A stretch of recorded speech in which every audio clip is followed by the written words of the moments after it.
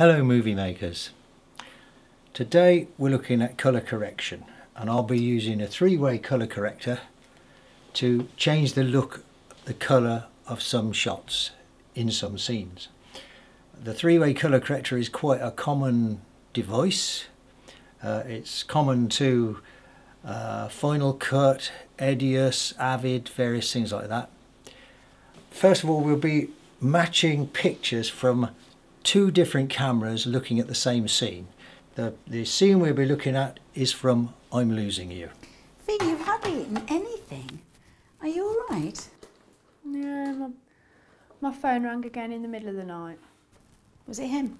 Yeah, but I think it was off his brother's number, so I've blocked that as well. Good.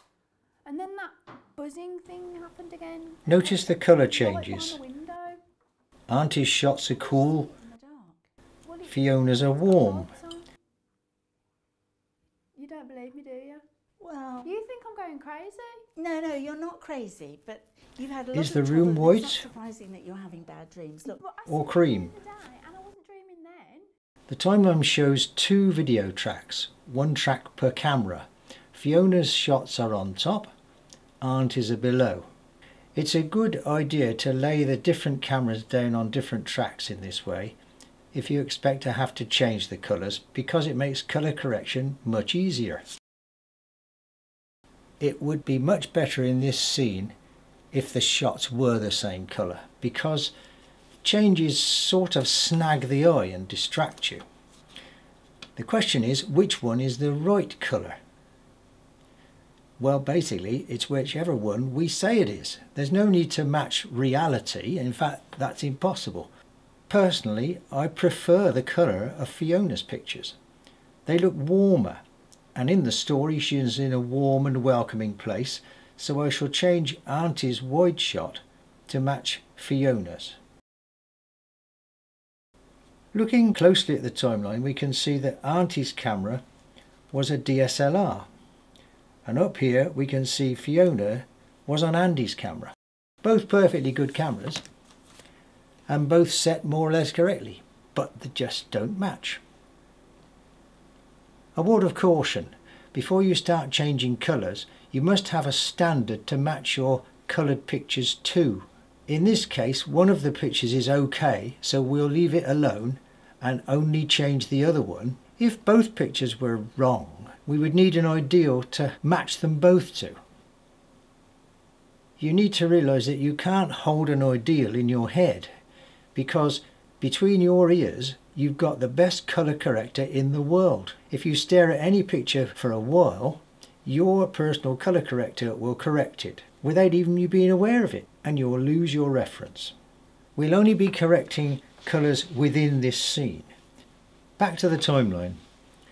We've decided to correct Auntie's shots. Luckily, looking at the timeline, we see that in fact we only have to do it once, because her shot runs all the way through the scene. It's the one underneath. If we change that, wherever it appears on screen, it'll be correct. I'm going to use the three-way colour corrector now. I'll find it in the effects palette. There it is. All I do is just simply drag it from there and drop it on Auntie's shot in the timeline. Now if I look at the clip information, it says 3 colour corrector, and if I click on that thing there, up will come the control panel. Whey, marvellous. Don't be scared of this control panel, it's really surprisingly simple. As you can see, there are 3 coloured discs, and they control 3 different bits of the picture: the blacks, the greys and the whites. In the middle of each disc there's a dot, which is like a joystick. You have to move it around on the disc, and if you move it to a red part of the disc, it'll make the pictures redder in that part of the picture. It's an old idea. I used a device like this in the 70s to control the colour of film at ATV. Can you see the 3 joysticks? So what does it look like when you change the joysticks? Here's a simple picture. It's just black and white and grey. So now I'll change its colour using the joysticks. I'll move the blacks to blue, the greys to red and the highlights to green. Let's get back to Auntie's picture. We need to compare it with Fiona's directly, so I'll temporarily split Fiona's in the upper track so we can see both pictures in the same monitor.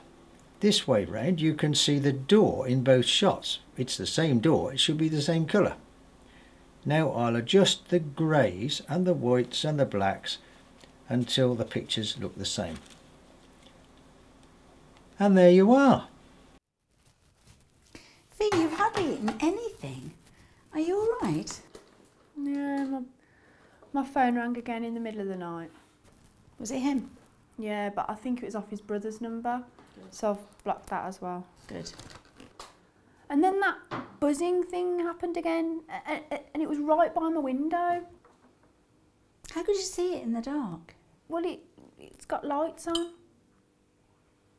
You don't believe me, do you? Well... You think I'm going crazy? No, you're not crazy, but you've had a lot of trouble and it's not surprising that you're having bad dreams. Look, But I seen it during the day and I wasn't dreaming then. OK, look, why don't you let me take the day off work and stay with you? I can easily call in sick. No, don't do that. Well, at least we'll sleep in the same bedroom tonight, OK? We've got to get to the bottom of all this flying saucer buzzing thing, OK? Yeah, OK. Thanks, Auntie.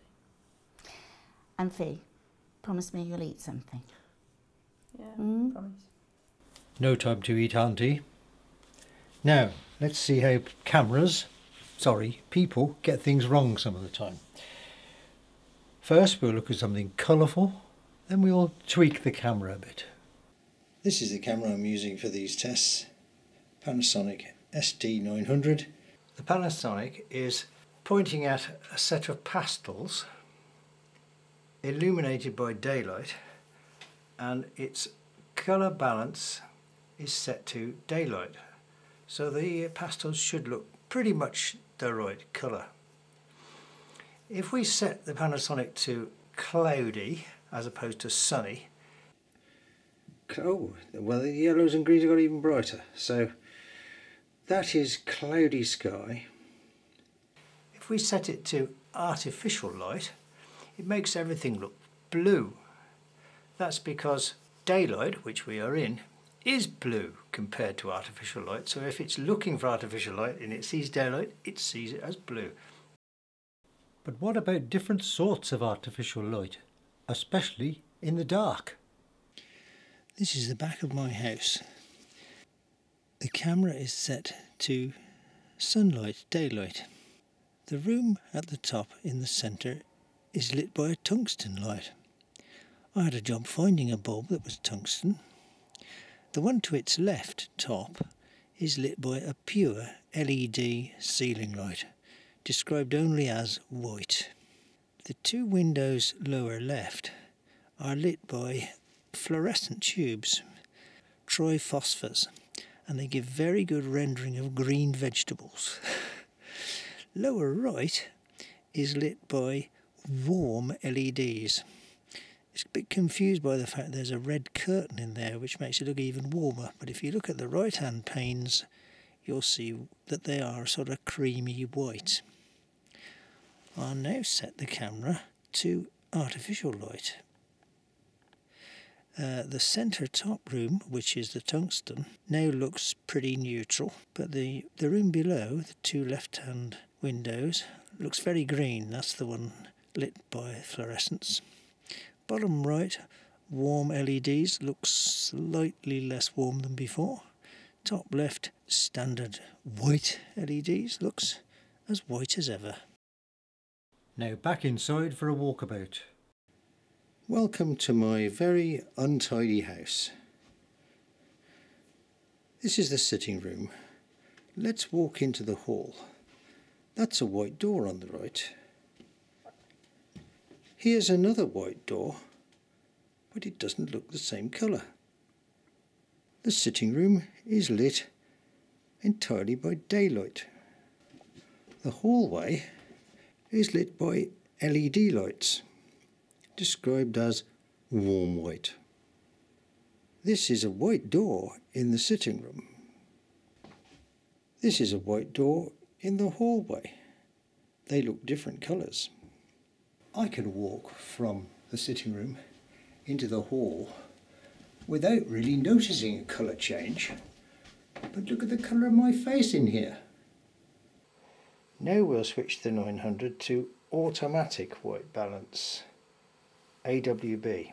In this mode, the camera will correct the white balance all the time, even while it's running and while you're running about. And now we'll try going from the sitting room to the hall again. This time the camera is set to intelligent auto, which means that everything's automatic, including white balance. Automatic white balance is invoked. The sun's a bit brighter than it was earlier. And let's take a walk past this white door, which looks white, and into the hall, which looks rather a warm white. However, automatic white balance will begin to take effect. It's a bit slow. Aha! It's now decided that the stairs are white. And if we turn to look at this door, it's decided that's white. Now let's turn back to the sitting room.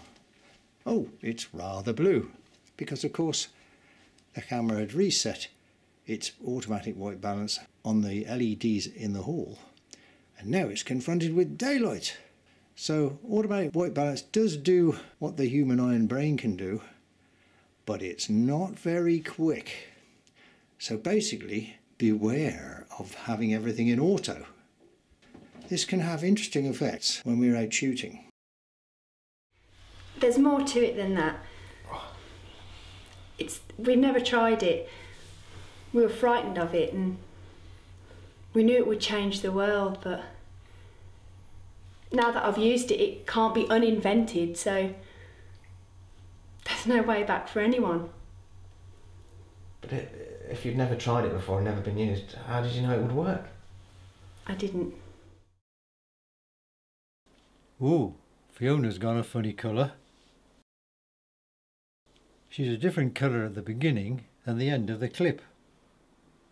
The reason for that is, before the shot started, the camera, in automatic white balance, had been staring at the green wall, and due to automatic white balance had decided to make that white by turning everything a bit pink. When Fee and Julian's faces appeared on screen, they were already pink, and so the automatic white balance tried to get it back to white by turning them green. See, this automatic white balance is not as clever as the colour corrector in your head. Now we're giving the colour corrector in your head a workout. Stare at the cross. Don't look away. Keep looking at the cross. Think of nothing else. Look at the cross. And now, in the count of 3...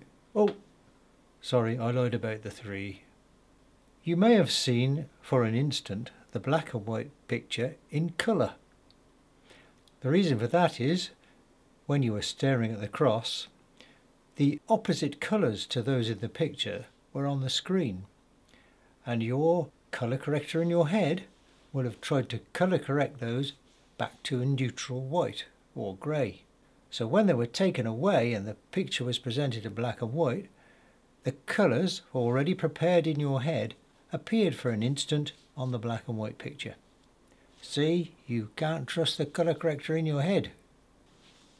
You don't always have to use a colour corrector for serious things. You can use it to do something you couldn't do any other way. So how do you provide the light of a flying drone on someone's face when the drone was actually flying 25 miles away and you had no lights to shine on their face?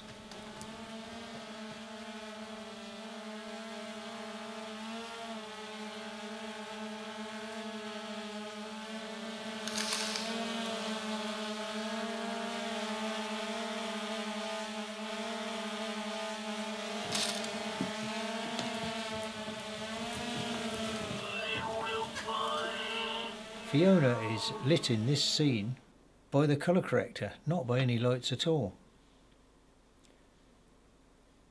The green lights on the drone were mimicked by turning her whole picture green, and then masking everything except the bits of her face which would be struck by the light. Looked quite good, I think.